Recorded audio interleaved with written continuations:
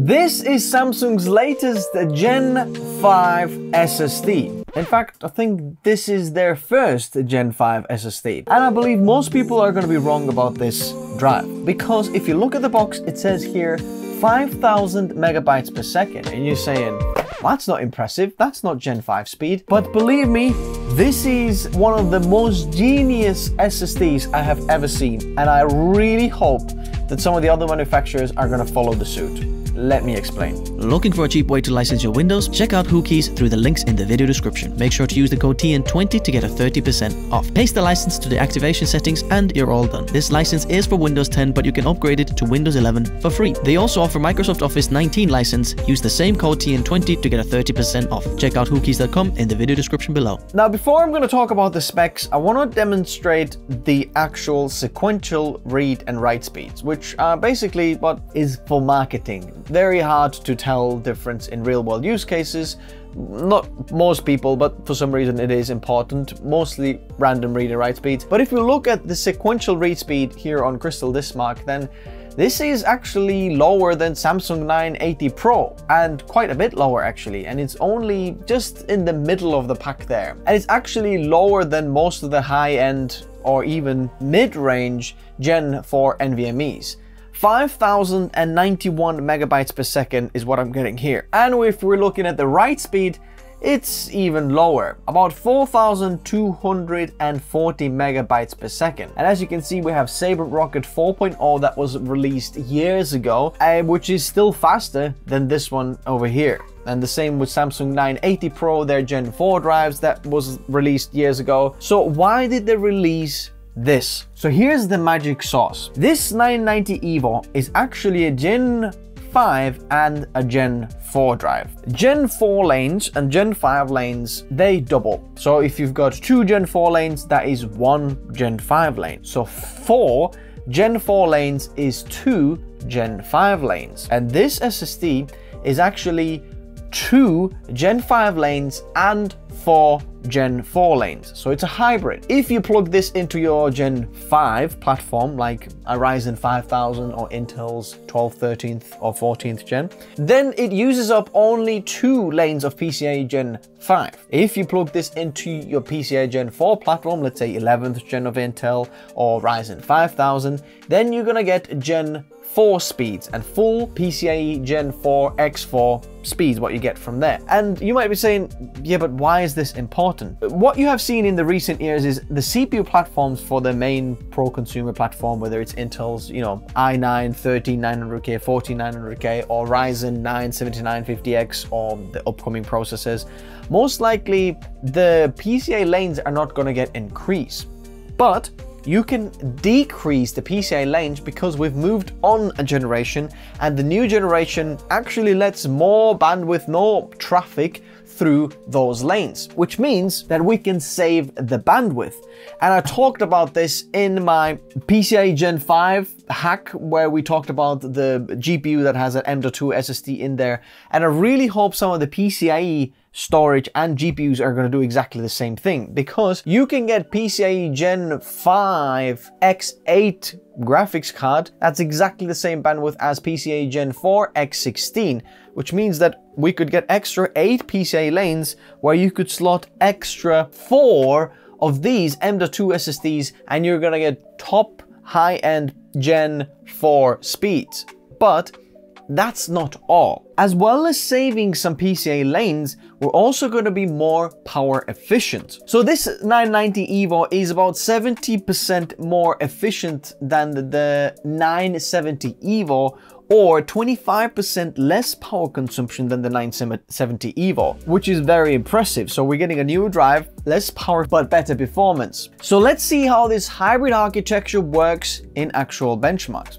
So I'm using PCMARK 10 storage benchmark, which tests different scenarios. This quick system drive benchmark, what we're going to be looking at first, is a benchmark that is using a lot of small, different little files on the drive and really tests the random read and write speeds, but in a little bit of a less intense workload. So this test is good for people who are looking for a nice secondary SSD for their system. And now when we're looking at the benchmarks over here, would you look at that? This Samsung 990 EVO is right on the top there, next to those Gen 5 drives, and better than the Samsung 990 Pro Gen 4 top-end drive, better than the Solidigm P44 Pro, which was the top drive I tested last year. This is still better, about 10%. As you can see, quite a big jump between the Solidigm P44 Pro and 990 EVO 2TB one, both of them 2TB version. So as you can see, this guy has very good random read and write speeds. Let's take a look at data drive benchmark. And here we're seeing very similar results. Samsung 990 EVO is right on the top there. The third fastest drive I have ever tested, faster than Samsung 990 Pro and P44, which are Gen 4 drives. High-end drives have much higher sequential read and write speeds, but this guy is faster. Moving on to full system drive benchmark, and this is where we're going to be testing it more like a system, where an operating system or program is run at there, where we have more intense workflow, where it's reading lots of random little small files all over the drive, and like a system or like a program when you're running this on there. So drives that perform well in this test are good for project drives or a system drive or operating system drive.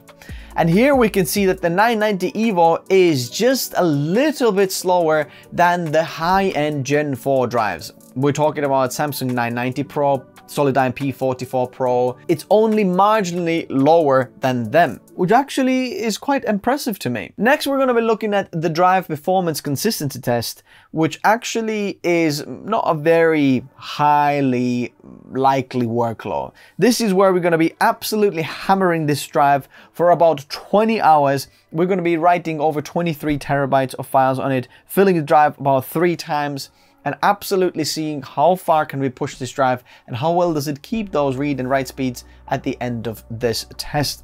What I have seen on this test is that drives that perform better in this test are drives that have DRAM and drives that are larger capacity, which means that you can write easier more files on it and delete them, and more files and so on. Here we're seeing that the Samsung 990 EVO scores somewhere slightly above the middle of the pack, higher end of the middle of the pack. But interestingly, within 1% of the Corsair MP7000 1TB drive, which is a Gen 4 drive, 4 lanes, 10,000 megabytes read and write speed, something like that, which is quite impressive. Now, some of the higher end Gen 4 drives that are higher in capacity and higher sequential read and write speeds are performing better. As you can see on the top there, we have 990 Pro, and Samsung 980 Pro is actually better there as well. So in consistency test, this drive isn't quite as good. In terms of terabyte written spec, this is the same as all the other Samsung drives. The 600 terabyte written for 1 terabyte and 1200 for 2 terabytes and 2400 for 4 terabytes. But so far there's only 1 terabyte and 2 terabyte versions of this drive available. I'd love to see a 4 terabyte version as well, which I'm sure they will release later on. But now then, is this a good drive then or not? And also importantly, this drive is single-sided, so all of the chips are on the top side and nothing on the bottom. So if you do want to put this on a laptop perhaps, where you are very limited in space, then this does fit in there very nicely. Is this drive worth considering looking at? Because it's not necessarily the fastest drive out there.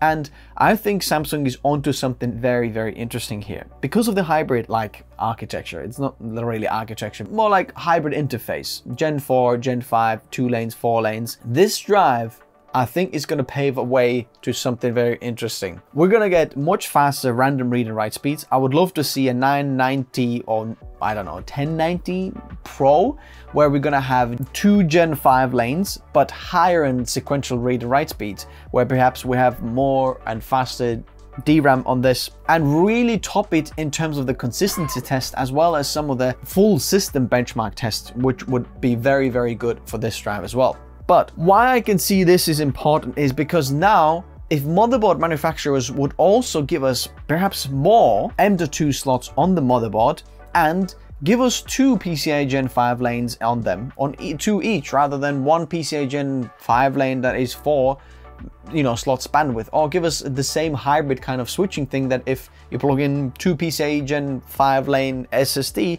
it's going to drop down 2 and then some of the other ones. I think this is very interesting, especially when you're looking at the random read and write speeds, which are most important about these things. So if you want to use this as a project drive, it's an okay drive, but then as a secondary drive or an OS drive, it's a very, very good drive, because the random read and write speeds, as you can see there, are performing right up there in terms of quick system benchmarks and so on. Now, in terms of pricing, can I be honest? I don't actually know what this is priced at, so I highly recommend you check this out and check out the pricing in terms of the deals for other bits there. Now, if this drive is going to be priced just lower than the higher end Gen 4 drives, then, I mean, this is a no-brainer. This is absolutely amazing. Now, if Samsung's going to be a little bit cheeky and it's going to charge more than high-end Gen 4 drives, like more than the 990 Pro or so on, then, probably not worth it. But I believe it's going to be lower. The only thing I wish this drive has